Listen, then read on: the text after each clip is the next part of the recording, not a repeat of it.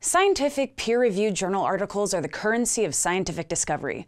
But if you've ever read one of these articles, you know that they read more like jargon than information. While journal articles are the critical information connections between scientists, the language used and the writing density is a major turnoff for, well, almost everyone else. And this is a problem. How can we be excited about a discovery if we can't understand what was discovered?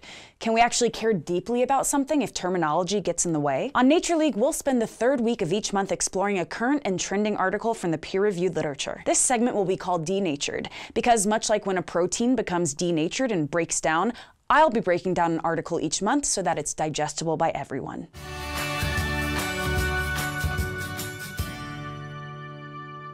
For our first Denatured segment, we're going to look at an article published at the start of 2018 in the prestigious journal Nature Communications. The title of the paper is Linked Cycles of Oxidative Decarboxylation of Glyoxylate as Protometabolic Analogs of the Citric Acid Cycle. So yeah, remember when I mentioned jargon?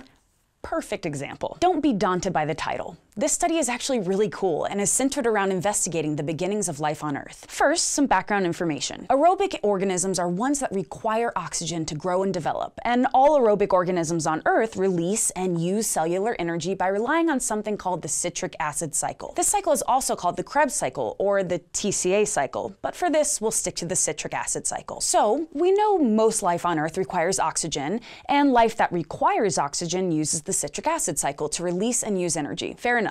But what does this have to do with the origins of life on Earth? The thing is, we're still trying to figure out what the first metabolic or energy cycles on Earth looked like. Keep in mind that this is an Earth before life as we know it, so a lot of this field of research tries to figure out what these old school pieces and cycles were. It's crazy to think about how life actually started. I mean, was there something metabolic before actual metabolisms existed? How could these cycles operate without things like enzymes and DNA? Those players weren't even there yet. Currently, most life on Earth uses the citric acid cycle. So this cycle and its reverse are currently the most investigated modern metabolic cycles when it comes to figuring out early life. Most studies have tried to use the citric acid cycle as a template for reactions on a prebiotic or before life Earth. Basically, they've assumed that this early Earth citric acid cycle would use the same molecular ingredients as the current one. However, these studies have yet to yield sustainable cycles, and the authors of the new study believe this is because those ingredients simply didn't exist yet on early Earth. In this new study, the researchers went in the opposite direction. Instead of trying to replicate modern biochemistry using the citric acid cycle, they instead used a bottom-up approach and started with several very simple abiotic or non-living molecules. In other words, they kept the same end goal of a functioning cycle, but asked themselves which ingredients present on early Earth would get them there. And now the exciting part.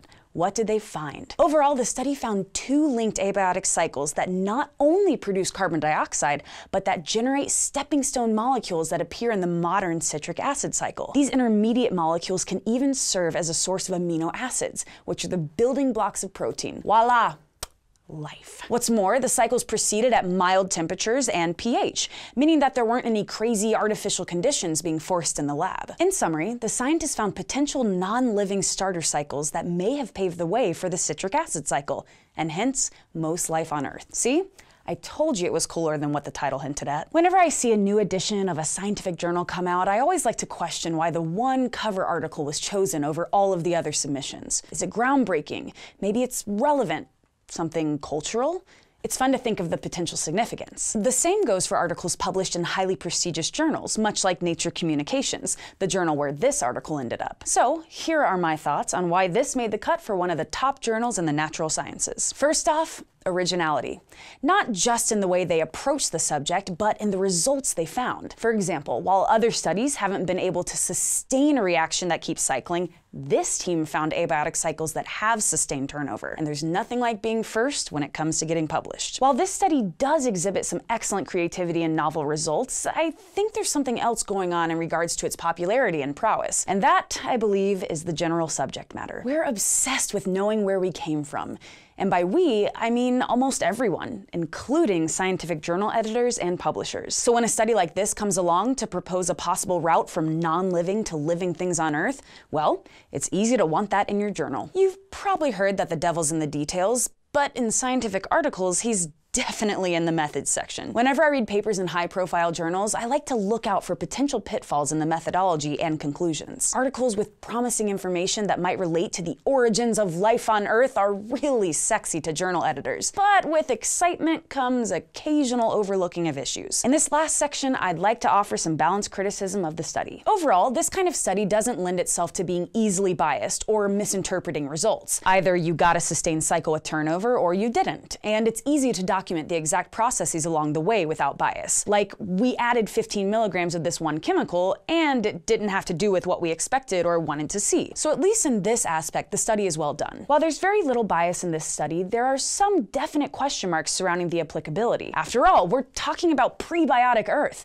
like billions of years ago, and with billions of years comes a lot of uncertainty. Yes, the team was able to produce amino acids from starting molecules that we have evidence of existing on early Earth. But things like temperature and pH, well, we just can't really be sure about what environment was like on early Earth. Plus, just because the team found cycles that could be precursors to the citric acid cycle doesn't mean that these two cycles were absolutely the things that became what we know today. The results are just one possibility of pre-life energy cycles that could have led to living energy cycles. Luckily, the authors point this out themselves, saying that similarities between the protometabolic cycles and the evolved biochemical pathways do not imply that there must be a historical link between them. In other words, they caution that just because their results are similar to today's citric acid cycle, it doesn't mean the cycles they found became the citric acid cycle over time. There's simply no way to know at this stage, and responsibly so, the authors state this alongside their exciting results. Thanks for watching our first episode of Denatured. Here on Nature League, we believe that breaking scientific news and articles aren't just for scientists,